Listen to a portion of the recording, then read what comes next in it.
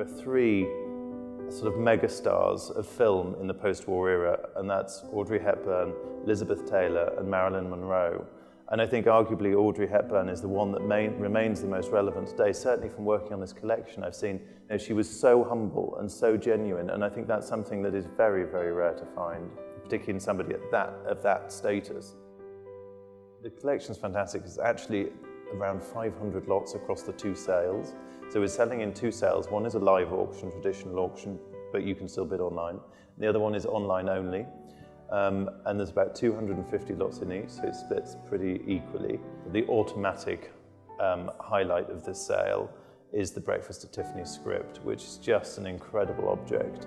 It's marked up throughout with her annotations. She copies lines over from one page to the other, there's crossings out, slight amendments to text.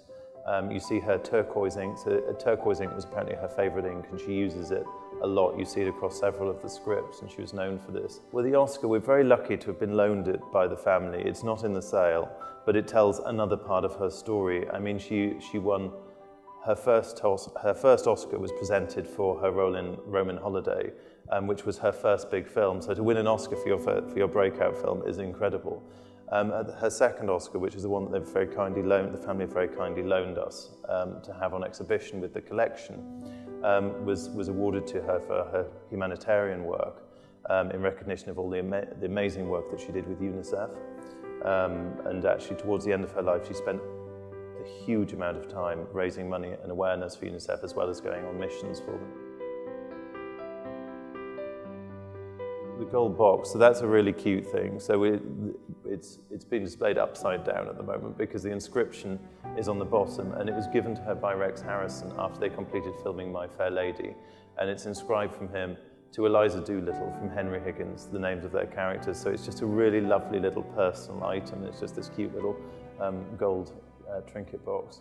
Another highlight is the charade dress I mentioned before. So it's a dress that was designed for the party scene in Charade. It's Givenchy. Her relationship with Givenchy is the most important sort of fashion relationship in her life and career. And I think for both of them, actually, she's influential on Givenchy, Givenchy's influential on her from the moment that they meet when she's preparing for her role in Sabrina, and she goes looking for this authentic Parisian couture wardrobe. And from that day forth, they're firm friends. And furthermore, she's completely loyal to him. I can't think of anything in the sale from another French couture house.